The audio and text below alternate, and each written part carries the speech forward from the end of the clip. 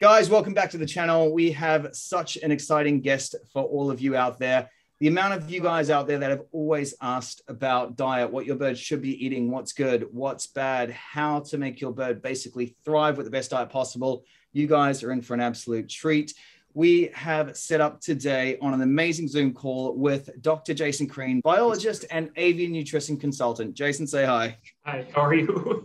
Yeah, not too bad. Thanks so much for taking time out of your day to actually Thanks. be here with us. What we've actually done today is asked all of our fans out there on Instagram, on YouTube, what they would like to know specifically about how to improve their bird's diet. And there was some absolutely amazing questions asked. So without further ado, let's get into this. And we're going to answer everything that you guys asked today. Now, I've actually categorized this for you guys. So we're going to start off with the most common question regarding pellets, the amount of people that ask questions about pellets. I'm going to read a couple out here. I would love to know what he thinks about pellets like tops. I would also love to know if he thinks pellets are necessary for most parrots at all. Some say their diet should be a 100% well-balanced chop. Others say there's no way we can feed a perfectly balanced diet on our own, and that we should rely at least partially on pellets to make sure they are getting all the nutrition they need. That is an actual amazing question, and there is so many like this. Should budgies be eating pellets? What ingredients should one look for in pellets? And finally, the question, which really sums it up, is pellets really the best option for our birds? Jason, you have the floor. Oh boy. So I feel like I have to do a whole dissertation on that. These are super common questions. I heard the word complete. I heard the word balanced in there. We don't know what complete or balanced is for parrots. Very, very few species have been studied. When they are studied, it's very narrow studies with very small sample sizes. So as a scientist, for me to say, like, we've got it figured out, it's all guesswork. That would be irresponsible of me to say that. What we have seen, when I started as a kid, it was all seed diets. And then I remember attending one of the very first meetings that one of the companies had about here come pellets. We're all excited, and we were excited. That was just about the time I met Dr. Karen Becker, who's a world-renowned veterinarian, over 2 million followers on social media. So a lot of people know her. And we thought they were going to solve problems, and they did not. And we continue to see some of the same problems as far as nutritional deficiencies in parrots that are on a predominantly pelleted diet, just like the problems we saw with a predominantly seed diet. The common sense answer, a diverse whole food diet will cover all of your bases and will give the birds all the foraging opportunities they need based on their natural history, what the birds do in the wild. Now, I'm sure you know, macaws sometimes hang upside down to reach for food on tree branches, right? We should be giving them those types of things. Now, I know you're a free flyer, so your birds get lots of exercise, but even if you have a bird at home, there are plenty of ways to give them exercise through foraging. All of those different types of foods have huge benefits. But as far as these questions about pellets, I don't feed pellets. The only pellet I offer is tops. I know tops came up, and that's because it's a cold pressed whole food pellet. There's no synthetic vitamins or anything like that in there. And it's funny because in one of my memories on social media this morning was an interview I did with Dr. Stacey Gellis, who's an Australian veterinarian. And he said the same thing. The best way to get nutrients is in food, real food, whole food, not processed food. And they see the same health problems as a result of birds that are on a predominantly pelleted diet. That being said, tops is not a complete diet. They don't claim to be. You can't get a complete diet in a pellet. It's not possible.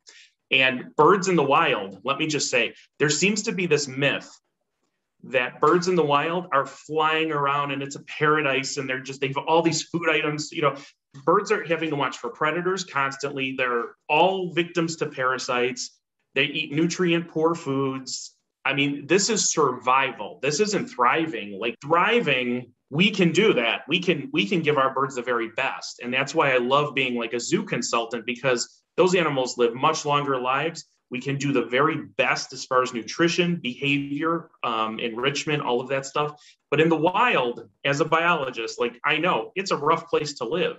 So we can do better. We can go from surviving to thriving. And thriving is when you offer them many different types of food items. Now, I'm not saying that you put a whole food plate out and it's loaded with all this stuff because they're only going to eat what they like, right? I mean, we know that. The best way to do it is portion control so that they can't eat too much of any one thing. And I used the word predominantly before. Nothing should be a predominant part of the diet. Nothing should form a base to the diet. Like you mentioned chop. Like veggies are great, but they shouldn't be the biggest part of the diet. There's all kinds of things parrots especially need access to. All right, so Jason, so it seems pellets aren't obviously the worst thing, as you did say, but no one really knows. I mean, obviously, it is processed food, and we want to diverse our bird's diet as absolutely much as possible. So giving a bird a whole bowl of pellets for dinner or something like that isn't the best. I love that question. What ingredients should we look for in a pellet, and what are so bad about the others and why? So one of the reasons that Tops is popular is because it's cold press. It's not heat treated. You know, if you look at the past few decades of research as far as why processed food, like we know processed food is not good for us. And we are living organisms similar to our birds. So what goes in impacts our health. And when it comes to processed foods that are heat treated, which means they're heating them to the point of dryness so that they can sit on a shelf for a period of time. Yeah. That's when inflammatory compounds form, especially when you look at like heated ultra processed grain, things, carcinogens, inflammatory compounds, those things form as a result of processing. No one's testing for those things as part of their safety protocols when they're putting this food out on the market. So we know what happens to these foods when we process them. We're heating them to the point of dryness. And Dr. Karen Becker has done quite a bit of work recently looking at dog and cat kibble because it's the same thing. It may have some different ingredients, but we know what happens to food items when we heat them to the point of dryness. We need to avoid that. That's not healthy food. What percentage of a bird's diet should be pellets? Would it be better to strive for none at all in that sense? I think that the ultimate bird diet is none. Okay. Like I said, with Tops pellets, I offer my birds Tops pellets because I don't have any problem with those. The ingredient list is very clear. I know how they're processed, which is minimally through cold pressing. Unfortunately, they're one of the only ones that process things in that way. There's two things you have to watch for: synthetic vitamins, which is usually a whole list of vitamins that are standalone, that's not part of food. Those are not going to be as bioavailable, which means the body doesn't readily absorb those vitamins and minerals like they would if they were part of food. There's something I refer to as synergy in, you know, if you're eating something, let's just say you take a vitamin C tablet every day. Most of us know if you take a vitamin C tablet every day, your urine is going to be a much stronger yellow color, right? Because you're getting rid of a lot of it because your body doesn't know what to do with it. However, if you're eating a food that's rich in vitamin C, there's other compounds that are going to help your body readily absorb and assimilate that nutrient. And so I know there was a study on cranberry because cranberry extract is a popular supplement. And it's like, just eat the cranberry because it comes with the package of those organic compounds that all work together to make that food item beneficial to consume. So those synthetic vitamins and the heat processing, those are two big things that are ignored, very, very ignored by even professionals who are recommending pellets. So in regards to a replacement for pellets completely, what would be the best? I mean, I've checked out Avian Raw Whole Food Nutrition on Facebook, which I believe is your Facebook page. It's got about, 15,000 people there. Over 15,000, yeah. It's just crazy. And the diets that people share there are just out of this world. You guys need to go actually check this out. Like, we're talking chop lists of morning chop and evening chop, kind of dry mixes with at least 30, 40 ingredients in each, and it just blows my mind. Would that be the best to give them what they need? So we're looking at a few hundred different types of parrots alone, right? So they all have their own various needs. We don't know what they are. So what we try to do is we try to generalize diets that we think are more appropriate based on our knowledge of them. You know, a lot of Australian birds, cockatiels, budgies, things like that, seed eaters. They eat lots of seeds in the wild, grass seeds and things like that. Not a ton of fruit. So if I'm feeding those birds, I'm not offering them tons of fruit. They'll get a little bit. Hopefully fiber-rich fruits, apples and pears are great for them, things like that. But mostly green stuff, soaked and sprouted seeds are phenomenal, because just the nature of a soaked and sprouted seed is you're enabling that seed to take its storage, which is fat, carbohydrate, starches, things like that, and convert them into something even better. We're capitalizing on that natural process that seeds do. So that being said, soaked and sprouted items, vegetable material, some fruits, some fruit seeds are great, like papaya and melon seeds, for example, pumpkin seeds, squash seeds, any of those are phenomenal. They're awesome. And you just leave the pulp on them and let them have at it, things like that. And then as far as dry mix, I grow edible flowers for my birds fresh, but you can also get those dried. They come in tea mixes. I would suggest getting a tea mix specifically for birds. And I know over there you have Polly's, and we have graywoodmanor.com also does a whole line of teas I formulated for both of them. Those are great brewed as tea, offered cold, and then you can offer them dry as well, or even whatever you steeped, you can put in your fresh food in the morning. But in the morning, when they're hungry, I want my birds eating fresh, moisture-rich, fiber-rich foods, even soaked nuts in the morning. Just soaking nuts out of the shell overnight increases their digestibility. And so, that's hugely beneficial. And then in the evening or late afternoon with their dry food, freeze-dried food is phenomenal. Not dehydrated, freeze-dried. Freeze-dried maintains 95% or more of nutrient.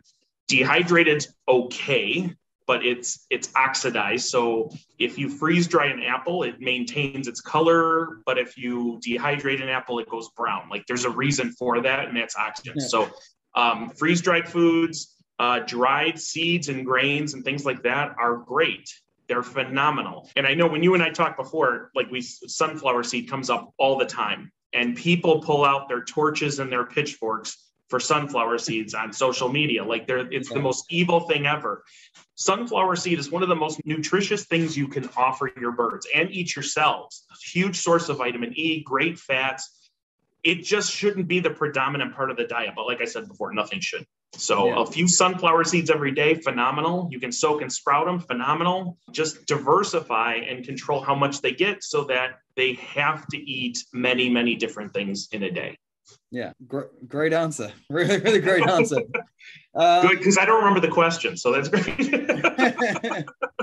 Now, for you guys out there who are wanting to put something like a big crazy chop together, morning chop, evening dry mix with nuts and seeds and fruit and veg and sprouts and legumes and absolutely everything with the flowers and all, what percentage of each should be what? I mean, are we looking 10% nuts, 10% sprouts, 10% veg, 10% fruits? What would you say? I mean, obviously we want to make a huge, big, diverse diet here, but should there be any more than one, or should every single one of these items and categories be split evenly?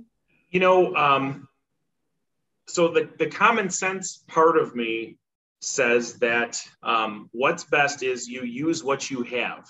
You use what's in season, you hit what you have at your disposal, and, you shoot for as many things as you can get so that when you do take one scoop out of there, there's many different things to choose from, and all of them carry with them nutritional benefits.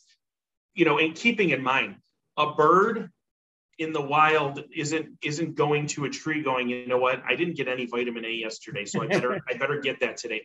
That's not at all. They're exploiting whatever food sources they can. And when it comes to vitamins and minerals, they need very tiny amounts. That's why we call them micronutrients. These are tiny compounds. They need very little overall. And just like us, they're not getting all of those every day, right? So that being said, there's no hard, fast rule when it comes to percentages for any of this stuff. I often worry that if I offer some of the things that I do in my practice, that we're going to have people who are obsessing over it because they're worried that they're going to hurt their birds. Do not sit in front of a spreadsheet on your computer and total up everything you're offering to your birds. That is not going to be, and you laugh. I know people that have done this, and they literally drive themselves insane over, oh, this is missing or this is missing, those types of things. When it comes to percentages, if you buy a sprout blend, and there's plenty of sprout blends out there for humans, then it's already diversified. And you're not going to get too much of any one thing. That's really the best. That's really the best way to go. It's not that you can't add things to that you're soaking and sprouting, for example. But that being said, if you're already buying a blend, that's probably already, that work is done for you. So on that, I mean, I think a lot of people in the bird world will always feed, should, as we've been kind of told, to always feed a whole lot more veg than fruit in that sense. If we're looking just fruit and veg, if we're weighing it up side by side, the fruit should be between 10 to 20% compared to the amount of veg, obviously. I think 10 to 20% fruit is a nice, comfortable number. I think that you can do a bit less for some of the Australian birds, for example, that aren't eating a ton of fruit in the wild versus birds in South America that are actually burrowing into papayas to get to all those seeds. But that being said, the seeds in a papaya, for example, or the seeds in a cantaloupe or a melon of any type, those don't have the same nutrition profile as the fruit that surrounds them, right? They're not going to have sugar. So if you're offering those seeds and only those seeds from those fruits, right? Like pits, you can't offer pits. Pits have a toxin in them that you just don't need, and things like that. But do you want to just break down briefly the difference between a seed and a pip in a fruit? When it comes to seeds, things like melons, which also are squashes, cucumbers, things like that. All of those have seeds that are completely edible. Pits, Pits. Not pips, like you would find in pitted fruits, nectarines, peaches, plums, things like that. Those you do not offer. Okay. Apples, for example, seeds? Apple seeds are fine. People say that they're toxic. Birds would have to eat a large number of them to have any ill effects. If you're not comfortable with that, don't feed them. Plain as day. But if an apple seed slips into your mash of fruit that morning, it's not a big deal. I mean, I had a macaw who would not touch fruit until I put a whole apple on a skewer, and that was the magic. That was it.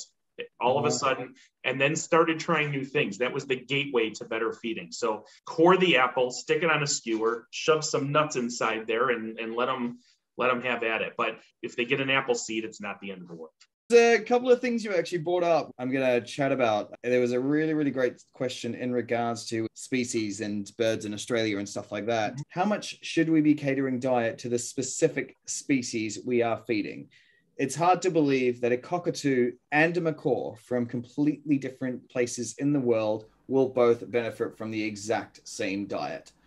I found that quite fascinating. I've never thought about that. I think big, large parrot eats large parrot food kind of thing, I mean, not to complicate things, but two different species of parrots that live in the same range could have vastly different diets. They could each be exploiting different foods within that same habitat. So we don't know, right? What we do know is that we know we're not going to have all of those same types of like tropical fruits and things like that grow in South America, Central and South America, as Australia. But when you look at cockatoos in Indonesia, I've teamed up with Bonnie Zimmerman at the Indonesian Parrot Project. She literally sees what birds eat. I told her, people, when I tell them to feed mealworms, for example, that parrots love mealworms. Maybe not all of your parrots because they don't recognize them readily, but they do and will eat them.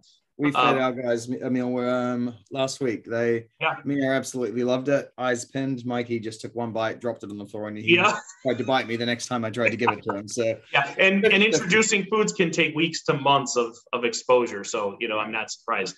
But she says she's literally watched cockatoos extract larvae right out of tree bark and eat them. So we know that these birds eat a host of different things that we wouldn't normally associate with what's freely available as quote unquote parrot food, right? But when I educate the public about feeding birds and increasing the diversity of whole food in their diets, most don't realize you can soak and sprout and have something that much more nutritious within 36 hours for your bird. And you can do that right in your kitchen. Or, the different types of fruits. And when I show people a picture of the produce section at my local grocery, I tell them they can eat almost anything in this entire section. And people will say, oh, but I heard this, or I heard this, and I heard this. 9 times out of 10, it's myth. I hear mushrooms are bad for birds. They're not at all bad for birds. They actually can have huge health benefits for birds. Anything that's edible for us is edible for them when it comes to mushrooms. Avocados are kind of the big exception. And it's not because avocados are bad, because parrots in the wild are eating them right off the trees. But avocados are made to ripen on the tree. And if we pull them so that they have an increased shelf life, so that they can get to the grocery and still be good, that doesn't give them time to naturally ripen on the branch, which is where the toxins then leave the flesh. And so that's the exception, right? But I've heard all kinds of crazy things, that everything's toxic and these poor fragile birds can't eat all these things. And I'm like, almost everything in the produce section is safe. Almost. Ignore comments on social media where somebody says, well, I heard that this is toxic, or something like that, because it's almost never the case. But I tell people, if you're uncomfortable, don't feed it.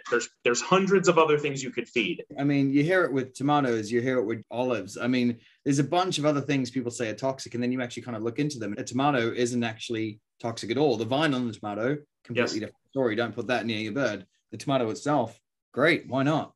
Right. And that's a problem with people's understanding of biology. Is I teach biology courses at the university with animal nutrition topics. And one of the things is, if they look it up, they say, oh, tomato plants are toxic. They're part of the nightshade family or whatever. And I'm like, but you're literally eating tomatoes all the time. Like that, the fruit itself doesn't benefit the plant. The plant wants an animal to eat it so it can go void the seeds through its feces elsewhere and disperse its genes for it, because the plant is stuck in the ground. That's just what plants do. And so when you look at what parrots do in the wild, they eat fruits, they void the seeds elsewhere. You look at toucans, they eat larger fruits with larger seeds and void those larger seeds. So like there wouldn't be a rainforest without parrots voiding all these seeds everywhere through their feces. But when people look something up and see toxic, well, what part is toxic? Which part of the plant? Like I said, avocados is the exception because there's toxins in the fruit itself, because we don't let it naturally ripen. But, I have relatives in Southern California, and the parrots eat the avocados right off the trees, and the parrots are not falling dead out of the skies. They eat them naturally. So, don't feed avocados. Do not get on social media and say, I told you to feed avocados. But it is one of those things where it's the exception and most other things are okay. A lot of people are wondering if they have, smaller birds, medium-sized, bigger birds, how should that diet vary as such? So what we're trying to do is we're trying to mimic wild diets. Yeah. Though we don't quite know what all those wild diets entail, right? The real question is, can you offer a generalized diet to different species and hopefully cover all of their bases? Mm-hmm. The answer is yes, you can do that, but you can do a little bit better, where you can offer, for example, my black palm cockatoo will get more fruit than my cockatiel will. Yeah. Because they eat different things. Even though they're closely related, cockatiels and black palm cockatoos are actually very closely related, they're still going to eat some different things. And I'm talking aside from size, okay? But when it comes to what we know, budgies, parrotlets, some of those smaller birds that have really high energy expenditure and high energy needs, seed is great.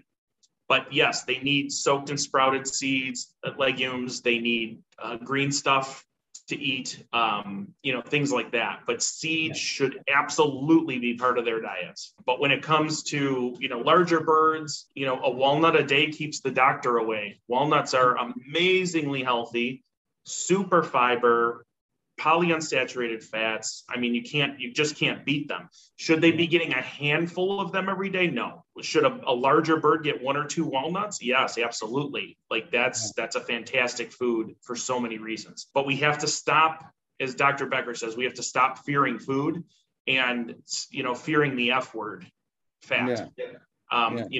So many will say, oh, we need to get rid of fat. But in reality, what we see in birds who are eating like lots of sugar, and that sugar could take the form of bread, pizza crust, all this stuff that they should not be eating. I don't care if your bird likes it. Your bird can like things that are bad for it. Just look at, how we eat. But when it comes to those types of things, it's the sugar that gets converted to fat in the liver through a process called lipogenesis. That's the problem. It's not the healthy fats in tree nuts, for example, that are beneficial. It's the sugars. And that's another reason why I have such an issue with some processed pellets, all processed pellets, because they're grain-based. Those sugars come with all of that. They're then heated, and that transforms things. And those can be very problematic. I currently have 22 species in my mixed species aviary alone. Wow. And, I've got fruit doves, I've got waxbills, African wax-billed finches, I've got Australian grass finches, I've got Nicobar pigeons, I have swamp hens, just a myriad of different birds all living together. And when we put food dishes out, we want to make sure that there's fruit available. We want to make sure that there's seed available, soaked and sprouted seed, greens, mealworms, and other types of insects, in addition to what they're probably picking up out there, because I watch them dig for grubs in the soil and all that other stuff. So, we have to generalize as much as we can, and then, offer some diversity that's going to cover those bases. But once again, not offering so much food that they're only going to eat their favorite things and leave everything else. Of course, yeah. Well, one thing a lot of people don't actually know is portion. Now, I think as you kind of progress as a bird owner, I think there's I want to say 3 stages. Obviously, there could be a whole lot more. But when you first get a bird, you're obviously not as educated as obviously someone who's had a bird for a long time. So, you go to the pet shop, you get a bag of pet food seed, you fill a bowl half full and you give it to them morning and night. On the other occasion, they can take a bite out of your hamburger, cheeseburger, they'll drink a sip of your coffee and eat some ice cream. Everyone's kind of done that. A lot of people clue up very, very fast that that's not good for their bird at all. Some people continue doing it, which is obviously a horrible, horrible thing. Then you have kind of people in group 2 who, we rotate kind of 15-ish, 20 different veg and fruit, a little bit of fruit in the morning for their chop, and pellets in the evening, which we are moving out of. And then you got people like you and everyone in your group with this absolute crazy kind of mix of all these different ingredients, which I think everyone should obviously move to that way one day and just have so much diversity. Portion size is such a big thing, because when you first start feeding birds, I remember we used to 3/4 fill a giant bowl about this big with all this different fruit and seeds and veg, and like that. These birds' crops are, they're the size of a golf ball. Some of them, where are they going to put that food? And then owners are there complaining, oh, half my bird food ends up on the floor. And I usually just look at them and say, well, how much are you feeding them? They're like, oh, a decent handful. I'm like, stop. You had an amazing analogy about this I saw once on small, medium to large birds and portion size. Mm-hmm. Yeah. And what you're describing are the dangers of anthropomorphism. And that is incredibly dangerous. And I tell people all the time, you need to treat your birds like birds. They're not little feathered people. And some people take that as you shouldn't take their emotions into account. That's not at all what I'm saying. What I'm saying is you have to respect a bird for the organism that it is, the needs that it has, and how we can satisfy that, right? And unfortunately, most of us live in a culture, and I'm highly generalizing here, but where if a little is good, a lot must be better. Yeah. And that any food, no matter how healthy, too much of any one thing is dangerous. When we look at food portions, I typically go by the tablespoon method. And I'm sorry, it's not in grams. I'm an American. Even though I'm a scientist, we still tend to do this because it's easier for people to understand. But I do the tablespoon method. So, small birds, budgies, parrotlets, things like that, a lovebird, a heaping tablespoon of fresh food, and a heaping tablespoon of dry food, morning versus evening. That's a lot of food. And then you can add in enrichment items. So for example, with my lovebird, I may give them, a heaping tablespoon of soaked and sprouted items and shredded veg and things like that in the morning. But I'm probably going to hang a leaf of kale in there sometimes, or, anything for enrichment where they can work to shred or do whatever. With medium-sized birds like African grays, ringnecks, conures, things like that, 2 tablespoons. And then larger birds like macaws, 3 tablespoons. Now, there's some room to play for macaws, especially. I'm not including tree nuts in that. So, an extra couple of tree nuts is fantastic. Even if you're not free flying, birds still have the highest resting metabolic rate, right? Their heart hums even when they're not exercising. So they need fat. They desperately need fat, and not the type of fat in a processed food, because you can't get things like omega-3s don't last the heating process. So you could see, there's omega-3s in this food, great. But if it went through a heating process, they didn't survive. They put them in, which means they can put it on the bag, but they're not there anymore, literally gone.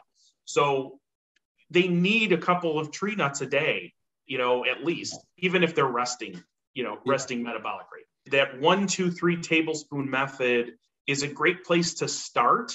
And if your bird's eating 100% of anything in a bowl, and I'm sorry, but I've never, ever seen a bird that ate 100% of anything offered. When it comes to, if they're cleaning their bowl or there's just not a lot left and you want to give them a little bit more, not a problem, because you started with a baseline and now you know how much food is being used, right? Being utilized. So those are just good ways to kind of think through how much food, because there are plenty of people out there who do the human method where they need food all the time. Like there's a bowl of food in there all the time, 100% of the time. I know people who are afraid to pull bowls at night because their bird's going to want a midnight snack. Like that doesn't happen, right? Birds shut off. Like they're photosensitive animals. They shut off. Now, in saying this, we did actually get asked this question. Should you leave birds food in their cage or aviary? If so, how long? It's not something we do. We used to do it all the time, but now being free flies in the morning, they have an hour to eat their breakfast. And then usually we fly in the middle of the day. We take out about a handful of nuts between the two of them. So they're getting all their nuts while they're flying.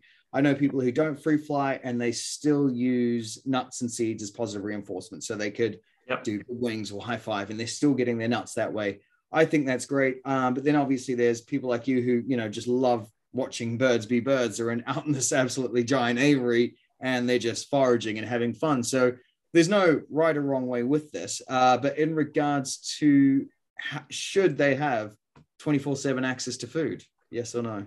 No. So there's a few things in there that we have to quickly talk about. Birds are photosensitive creatures. Yeah. When it gets dark, they shut down, right? Their brain just shuts down. And so even with my aviary, like the days are getting shorter as we record this right now. I have to make sure I go out into the aviary and pull any bowls that have been in there all day, because once it gets darker, I can't go in there because they're off, and if they get spooked, they'll flip thrash. Yeah, so for their safety, I have to be very careful when I go in and pull their bowls. First of all, you should only be feeding enough that your birds can eat within the first few hours. Yeah. Generally, birds aren't going to eat any of that food beyond that time. And fresh food that's whole is going to it's definitely not going to spoil to the point of being even remotely dangerous to your birds within that work day. Yeah. What does spoil that quickly is cooked food, which is why I cook no food for the birds. Cooking grains and things like that, it destroys their natural protectorants. Like plant-based have cell walls that protect them. So, those foods can sit out and be fine versus cooked foods, which can spoil and mold very quickly. So I avoid feeding cooked foods. for that reason specifically, in addition to, what we talked about earlier when it comes to heat and what it does to food. Some people are scared by their vet, and veterinarians are so critical to our birds' health, right? I mean, we absolutely have to have respect for what vets go through just to become a vet. I wish vets were more trained in nutrition because that's just not part of the coursework like it should be. And Dr. Becker and I just discussed this actually in an interview that she did with me, as far as, the need for more nutrition education with vets. Yeah. And so, we're pushing for that. I'm asked to speak at vet schools about these very topics. Yeah. And the vet students are always very grateful because it's just kind of something that's missing in most veterinary curricula. Basically, you can leave fresh food out while you're at work and pull the bowl. But I always try to only put enough food in there, following that tablespoon method, that they'll eat within the first couple of hours. This is quite an interesting one. So what can I give my green wing to help his beak be stronger? It seems to flake or chip easily. Well, that's a veterinary question, so I can't answer that specifically. Anytime something like that starts happening, I get blood work done. I want to know what's going on. Specific ailments like that, you definitely need to have blood work done first and foremost to see if there's anything underlying that's a problem. When you're looking at the diet, there's macronutrients and there's micronutrients. Now, macronutrients, we tend to focus on a lot because they're macro, they're big. Proteins, fats, carbohydrates. A lot of people make generalizations. Like we just said, fat is not a bad word. Right? Yeah. It's necessary. Like we need fat for energy stores. We need fat for every cell in our body. Every cell in animal bodies are wrapped in 2 layers of fat, lipids. So we need those in the diet. But people tend to make a lot of generalizations like, oh, if they eat too much protein today, they're going to become hormonal tomorrow. Like that's not a thing. You're just generalizing it. There's a good few questions on that as well. Yeah. And that's not a thing. There are ways that people trigger those, but it's from sudden changes in diet and not diversity. And I'm going to say that very plainly again. If you are consistently offering a diverse diet every day, that is not going to trigger hormones in your birds. Yeah, I've never had a hormonal bird in my life. Can I just skip to these Sprouts questions? Because there's just 3 of them. And I just because we are going into this exact topic. So Skittles Rainbow Princess says, I feed my birds chopped and my own blend of Sprouts mix that make a complete protein. My question is, how much protein do macaws really need? I've always wondered about Sprout, as in if they'll make all the birds nesty and hormonal if provided daily. On the other hand, there is no other food more rich in nutrients as Sprouts, even for humans. Or maybe it depends on how far gone the sprouts are, if they're just peeping out of the seed or fully grown or anything in between. So does that matter in regards to sprouts and hormonal and nestiness? And also, what is the best food to feed a hormonal bird other than no warm and soft foods, obviously? Yeah. So stop cooking.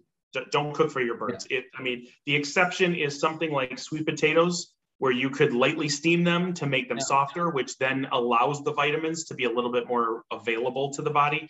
And don't offer them warm. That's a human thing. Once again, anthropomorphic, don't do it. Would sweet potato be the only thing you would say that should be cooked, nuked, warmed, and obviously fed cold? Would there be anything else on the spectrum? Some of the squashes you could. I've always offered them just raw. Yeah. I want the birds to really have to work for their food, really, really get in there. But generally, no, I don't even cook sweet potatoes. I offer them raw. And people will say, oh, I heard that was dangerous because there's anti-nutrients in there. And I'm like, birds eat a ton of things in the wild with anti-nutrients. Like they're eating tons of that stuff. So that's not dangerous. It's not going to hurt your bird. They're still going to get some nutrition out of that food. But when it comes to hormones, no. I offer Sprouts every day of the year round, never have any issues. I soak everything for 12 hours. I let it sprout for 24 and then I'm feeding. So yes, it's when those little tails just start to come out, just feed them then. You don't need big long tails and all that sort of thing. You can grow things into microgreens. Some things will grow into microgreens, and microgreens are actually more nutritious than the adult version. So kale microgreens are better nutritionally speaking, than a whole big leaf of kale. Now, that doesn't mean you shouldn't feed whole leaves of kale, because birds like to shred them. You can hang them in cages. Canaries and finches, they like to bathe in wet leaves sometimes, and then they pick at them. I mean, there's all kinds of things you can do to make your birds more content. But when it comes to sprouts, that itself is not going to cause your bird to be hormonal. And to the protein question, we don't know. We don't know how much protein these individual species need. Offering the sprouts along with chopped veg and all that stuff, they're not going to get too much of any one thing, so you're not going to have to worry too much about that. And like you said earlier, as long as it's not obviously just a whole bowl full of sprouts, as long as it is kind of mixed up with fruit and veg, you know, out of the 3 tablespoons, maybe half a tablespoon could be sprouts kind of thing. So or a whole tablespoon. I mean, with my mash that I make, I'm going to venture a guess and say that it's probably almost half soaked and sprouted items. In soaked items, like something like split peas, I just soak overnight and feed them. Buckwheat, you can soak them for 15 minutes and just throw them in the cage. I mean, quinoa, you can soak for 2 hours and offer right away. But I don't cook any of those. All of that is just soaked and or sprouted. Beans, you have to sprout, though. You cannot just soak beans and offer them. Yes. How many ingredients would you put in one of your daily chops? On average, there's probably 40 to 50 items that are in there. And that includes like all the different types of seeds and legumes that I both soak and or sprout. Veg that I shred and mix in there. I always add some dry items to soak up any excess moisture, so it's very crumbly and not soggy, because the integrity of the food, the birds will notice. So I will take one of those tea blends that are made specifically for birds, dried flowers and leaves and things like that, along with shredded coconut, rolled oats, and throw those in and mix it all together, and that all absorbs that excess moisture.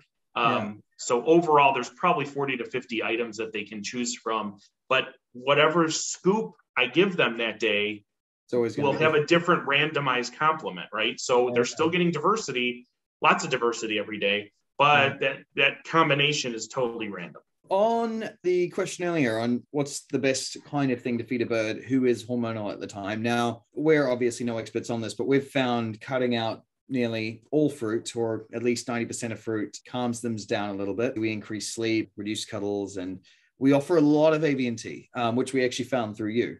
Do you want to touch on that, on why they actually do work in that sense? In my tea journey, my journey into tea started actually with Dr. Karen Becker. This is earlier in her career. She had come to, this was back when I was up in Chicago. We had a bird group there that would meet once monthly, and she came and talked about tea. And I'm like, oh, this sounds fascinating. And she learned about it through European zoos, because she actually did her internships in German zoos. And she said their tea being used with animals is very common.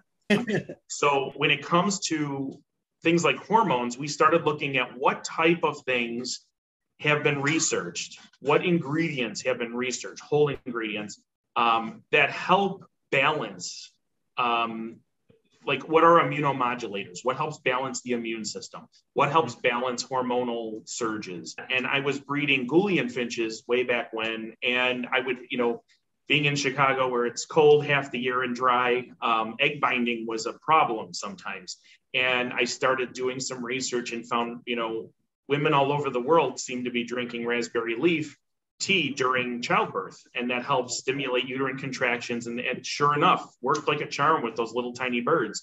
Oh, wow. And then we started offering it to other animals, which also helped. Even gorillas, gorillas at zoos have had it. Babirusa, I know they used it for those wild pigs that they have in zoos. So we just started looking at all of these things. And even calming, like we all know what chamomile, my Italian grandmother knew chamomile, like that cured everything, stomach upset, drowsy, all that stuff. And we know what the organic compounds in those items are. We know what they do. And so we can now apply those. but you got to make sure it's a carefully formulated thing, because once again, too much of any one thing can be problematic.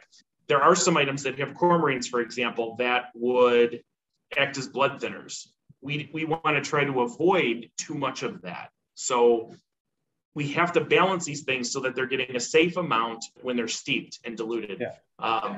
And so don't just buy a tea where stuff's thrown in a bag and you're good. It's got to be formulated by someone that has some experience and can sign off on it. We just keep finding new things, new whole foods that we can put into teas that can help benefit our birds. Yeah, those avian teas are amazing. I mean, we've tried the Greywood Manor one, and both our guys absolutely love it. We have the Polly's Natural Boutique one, and that's honestly, it's amazing to sprinkle on a chop as well. We have Codex one who said his bird dislikes all nuts apart from millet. Can he use fruit as training and rewards, or would that be too much sugar? Now, you did bring this up earlier in regards to sugar. He feeds chop in the morning and Harrison's pellets in the evening. Would you suggest he pushes for nuts more? I'm not too sure. 2 green cheek conures, he said he's got. Yeah, so based on the food that he's feeding, he's not getting any useful omega-3 fatty acids in any of that food that you just listed. So you need to figure out a way to do that. Now, there could be various ways to do that. And like I said, sometimes we just have to trick our birds into better nutrition, and that could involve soaking the nuts overnight to see if they'll take them that way. It could be chopping them into small bits and mixing them with other foods. It could be putting them into a food processor and making a nut butter, which then is much easier to offer off of a spoon, because you can mix it with all kinds of things that the bird likes. There's definitely different ways, but offering those foods that he's offering there's no omega-3s, so you definitely want to make sure that you're getting omega-3s in there. Amazing. Cool. Thank you. Here's quite an interesting one. I think a lot of people, not a lot of people will relate, but some will. Can plucking be linked to diet? And if so, what diet would you recommend for a bird that plucks? So that's a tough question to answer, because plucking is, from what we've seen and what I've heard from vets, it's multifactorial. It can be a combination of factors in the environment that can lead to that. That being said, if they're plucking and that's a result of inflammation, then you need an anti-inflammatory diet. And the best way to get anti-inflammatory compounds is to offer whole food. So things like soaked and sprouted items and veg are all going to carry with them antioxidants that help reduce inflammation. Things like tree nuts have omega-3s. Omega-3 fatty acids are anti-inflammatory, okay? Omega-6s, however, which are common in peanut food, I don't offer peanuts at all for many reasons, but omega-6s are pro-inflammatory compounds. So the more pro-inflammation, the more anti-inflammatories you need to offer to counter that. So if you're feeding a food that has peanuts in it, my first advice would be stop. read the ingredients. If peanuts in there, just stop feeding that food. But when it comes to, and even with sunflower, sunflower has omega-6s. So you don't want to feed a ton of it. You only feed a little bit, but it's very nutritious. But you also need to counter that with what other things. So you've got other types of antioxidants. Using fruit like blueberries, phenomenal. Berries are low carbohydrate. They're not going to be a ton of sugar. High in bioflavonoids. So anything that has those strong pigments, for example, are high in bioflavonoids. Those act as antioxidants. So you want to reduce inflammation. And, things like peanuts and a ton of seed is going to be more inflammation versus the whole food that's actually alive, right? Like greens and things like that are going to help reduce the inflammation. And tree nuts are one of those huge benefits because of the omega-3s. You could also do hemp seed, chia seed, flax. Those are also higher in omega-3s, but peanuts are just one of those foods I avoid altogether. They don't need them for any reason. I've heard a lot. People don't really want to feed their birds peanuts for many reasons. I've never looked into it, but we kind of just stay away from them just because it's what you hear, isn't it? So yeah. On that, with all the seeds, obviously smaller birds, budgies, cockatiel stuff do need a lot more seed in their diet than, you know, larger birds like macaws. Should macaws still have a variety of seeds? Whether if it is, I mean, obviously it should be more of a homemade seed mix of proper human grade seed and stuff you get at the pet shop. But is that needed as such, or will it benefit them? Or is it just more of something that adds that extra bit of variety to it?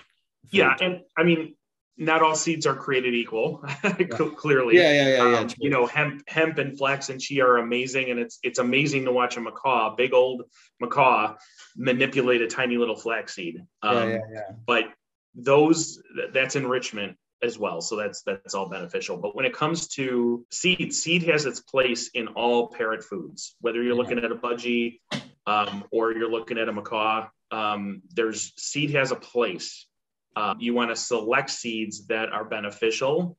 You know, I don't offer a ton of any one type of seed. I don't offer really any of my birds. They eat very, very little white millet. And if you look at budgie food or finch food, you know, things like that, it's predominantly white millet almost all the time. I don't want a predominant part of any diet. I want lots of diversity. So I'm currently formulating seed mixes with freeze-dried components and things like that right now, where they'll have all that diversity together. That's the goal. Seed has its place. Seed is not the devil. Seed is great in quantities that are part of a highly diverse diet.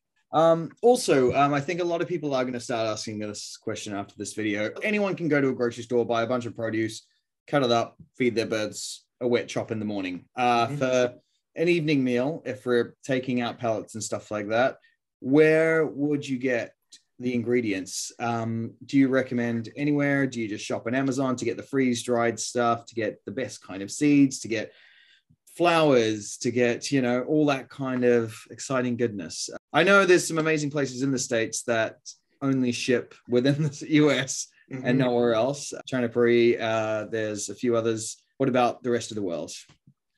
Yeah, it's tough. Human grade seeds and grains and things like that. My favorite places to go are ethnic markets, because there's so much more diversity than the traditional generalized grocer. Here in the States, you know, when I go to Latin markets, Asian markets, Indian markets, you get a lot more produce. So going to those ethnic markets, there's so much diversity there. And all of it's human grade, and they typically carry a much larger variety of things that you can feed dry as far as grains and seeds, but also things you can sprout. You know, lentils, you're hard pressed to find lentils in a traditional grocer, but you go to an ethnic market and there's just like 18 different types of lentils. It's phenomenal. I love it. Yeah, definitely hitting up the markets. And in regards to freeze-dried stuff, I mean, obviously I can't imagine walking to a market or a grocery store to find a freeze-dried broccoli. Anyone you would recommend website-wise that does? Yeah, and from what I know, from what I've heard from distributors who do sell freeze-dried products, that is easier to get shipped internationally than some whole food seeds, right? You know, and in places in Australia, for example, Australia is a tough sell because they irradiate everything organic that comes through. So, you know, freeze-dried stuff, you really can't lose, because freeze drying doesn't require any chemical. It doesn't require any treatment. There's no heat involved. You're simply basically flash freezing and drying something to maintain the nutrients so that they don't degrade.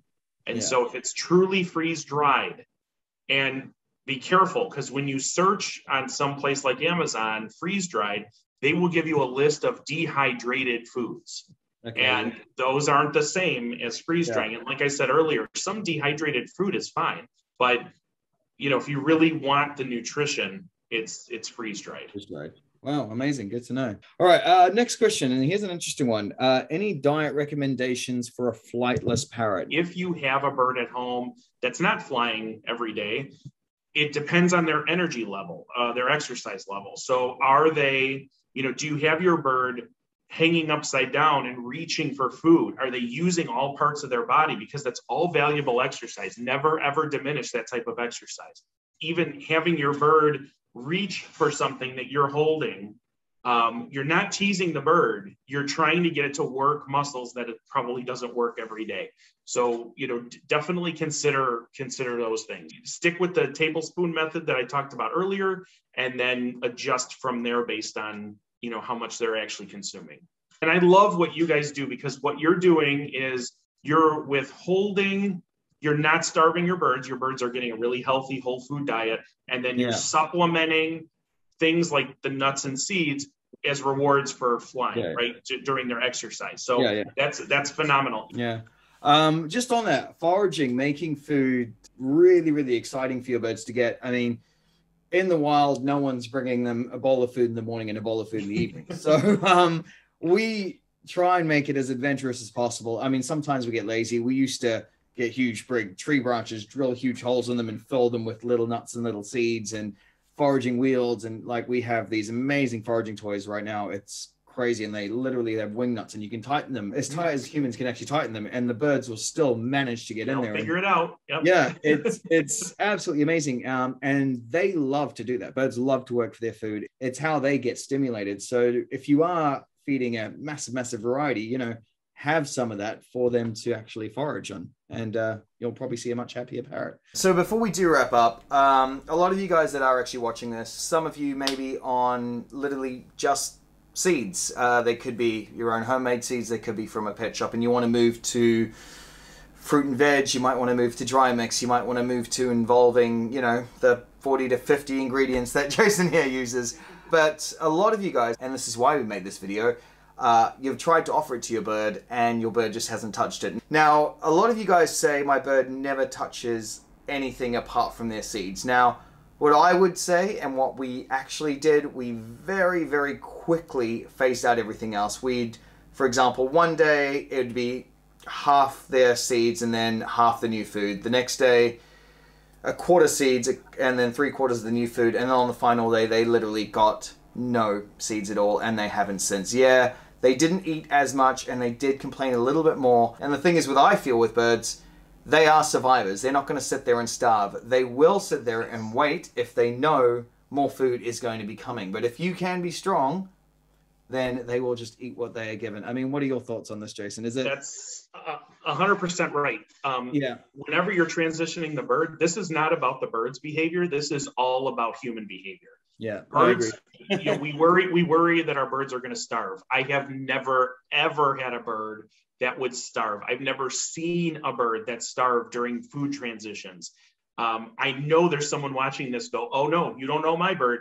I guarantee there is no bird out there that's going to starve if there is recognizable food items, and what you did was, for a couple of days, you mixed things that they recognized with food that they don't. And that's one of the reasons that I love feeding a mash, like with soaked and sprouted items and veg and, the teas and all that stuff mixed together, because if they don't recognize something as a food item, but it's associated with the food item that they do recognize, they're more likely to try it. Yeah. Yes.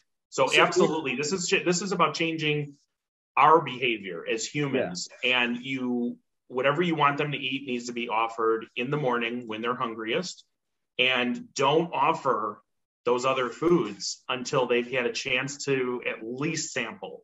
You will be fine. There will be birds that will scream. I mean, I remember trying to give Mikey a fresh bowl of chop after his whole, first few years of his life just on seeds. And he just sat there, looked at it, tossed it out of the bowl and screamed. We caved a few times, and then we just basically sat down and said, this is it. He's going to eat this and nothing else. We were training with a guy at the time, and he said, just give them the food. And it took us 3 days, those 3 days where we cut down the portions, and then he was just eating it. And he was like, all right, there's nothing else coming. I'm not going to sit here and die. I'm going to eat. And that was it. And I think, as you said, it's all human error in that sense. People, they love their bird so much. They don't want to see their bird screaming and hungry. They want to give their bird what they want, but that bird will never, ever, ever want to touch all this other new scary food if Right. they know if they just hold out and scream for a bit, something their favorite can come back. I mean, I often equate it with the mother who has a screaming child in the checkout line at the grocery. Yeah. Right. And what I see more often than not is they just give their kids something to shut them up. Right. Yeah. But that you just reinforced a behavior that's going to be really difficult to train out. And you cannot do that with birds. They have it figured out. They will figure it out. So, you gotta treat them like birds and give them what that they'll eat. Know that there's going to be a transition period where they're going to test you. It'll be a battle of wills. And to be honest, some of the smaller birds are so much more difficult. You will get there, and your bird will get there. Thank you so much, Jason, for honestly just giving us your time and information today. Before we do wrap up, did you want to have any final words? No, I mean, I appreciate being part of this. I can talk about food all day long when it comes to our animals. Just keep in mind, veterinarians are critical to health. So food should never be used to solve a health problem. Make sure you're going to the vet to make sure that there's not some underlying health problem with your birds. I'm sure you'll get comments about this because anytime you talk about food, there's someone that it just doesn't sit well with. For everybody that wants to comment and say this is rubbish, just keep in mind, this is a marriage of science and common sense and a lot of observation and interviews with people who have been feeding birds for decades. And so all we're trying to do is give our birds the very best nutrition and enrichment, which then will just enhance their life and get them from surviving all the way up to thriving. That's the goal. So if any of you guys do want more info and want some absolute amazing recipes, Avian Raw Whole Food Nutrition, that is the name of the Facebook group. Join the 15,000 plus there, doing their absolute best to give their birds the best diet they possibly can. Yeah, and I do post things on Instagram with Dr. Jason Crean, Dr. Jason Crean, Crean, and it's the same handle on TikTok. We're starting to put videos on there, quick interviews, quick tidbits and stuff like that you can use to help improve the lives of your birds. All of this is going to be linked below. So you're going to have Jason's Facebook page, Instagram, TikTok, and I might actually link that podcast, the one which actually brought me to you. Randomly heard it, which is From the Perch. Yeah. It was such an amazing podcast. I thought, all right, I need to get this guy on this channel. He needs to share his knowledge with everyone. This is amazing. So thank you. Thank you guys so much for tuning in. 100%, like I did say, check out all of Jason's channels below, and I promise you guys will give your birds the best life. Hope you guys enjoyed this, and stay tuned. See you soon.